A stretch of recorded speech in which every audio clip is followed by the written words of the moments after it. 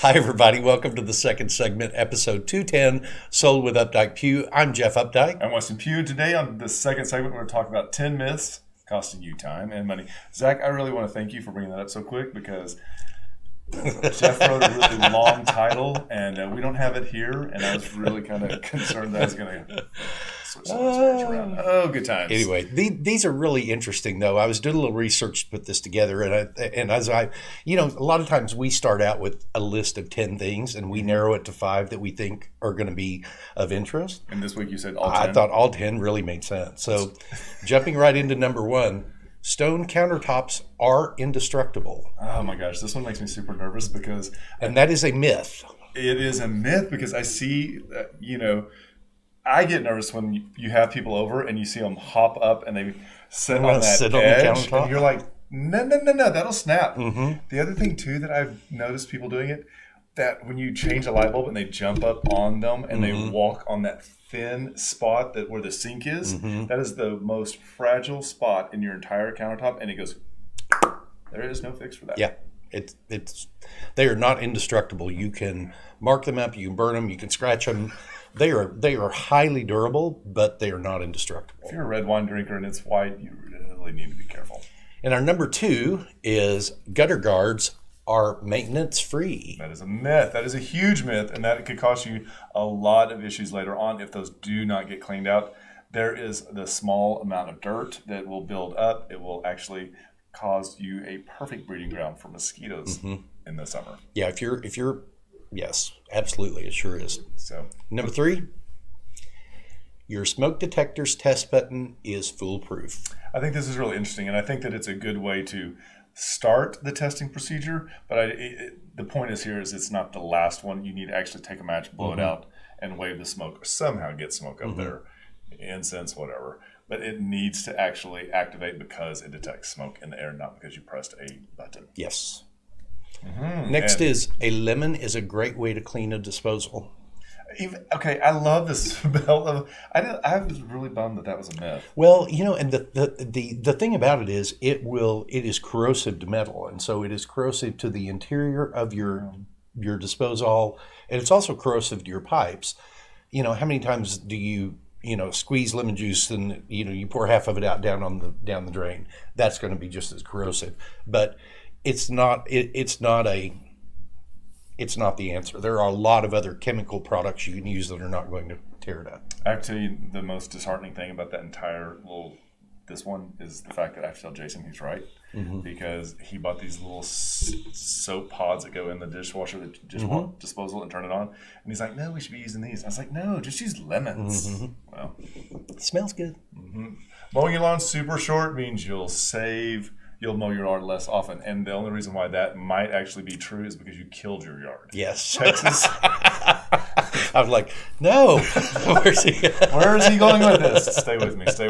So here's the deal. It is Texas. If you're not from here, it gets very hot in the summer. It can get up to 110. When that happens, your yard is going to be fatigued. You should actually let your yard get longer, not shorter, because it cannot keep the moisture in the soil when it's too short.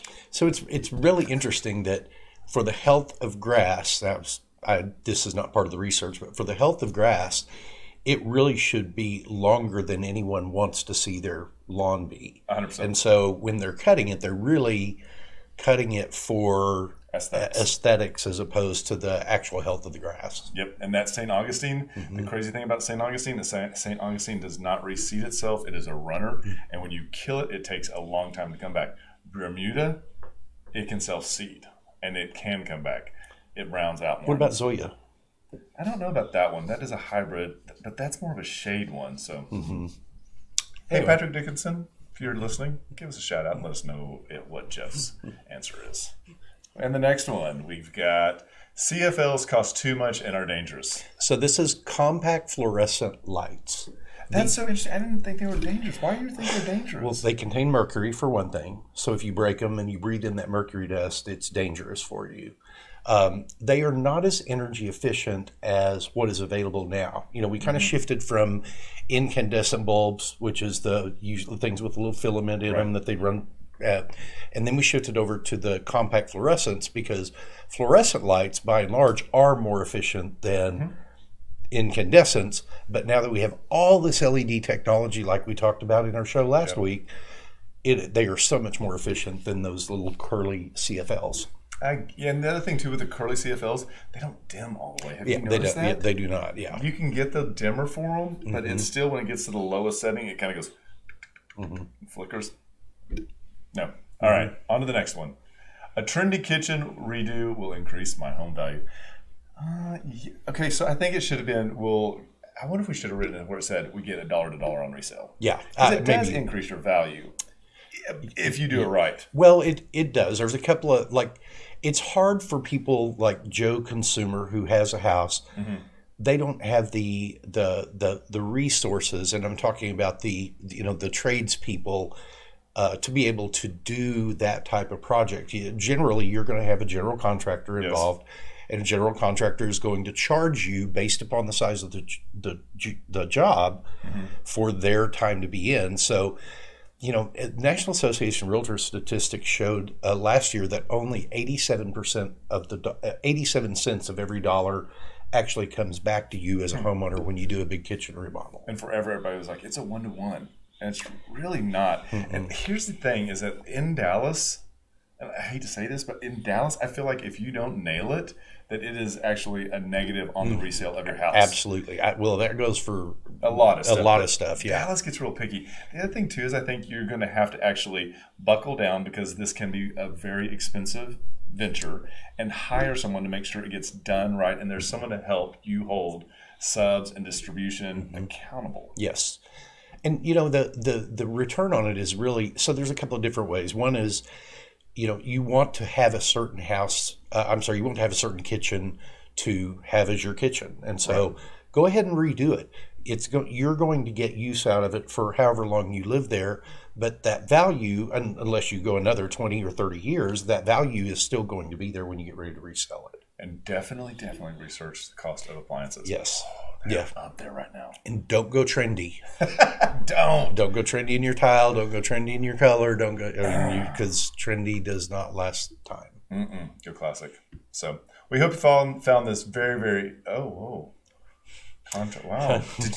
Zach, did you just surprise me with one? No. Did I just miscount? Yeah.